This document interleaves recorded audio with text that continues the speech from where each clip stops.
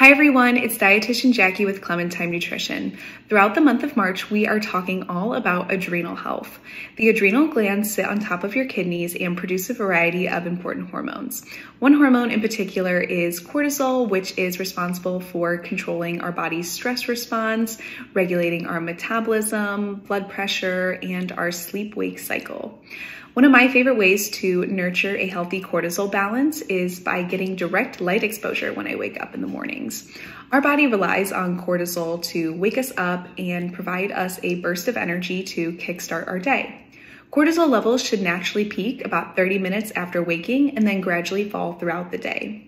Light exposure is what triggers our body to produce cortisol and give us that initial spike that we need.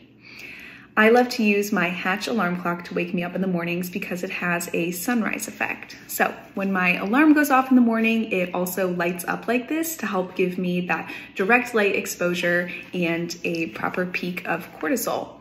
If you don't have a Hatch, you can get a light therapy lamp, open up your blinds, try getting outside within 30 minutes of waking, or just turn on the lights.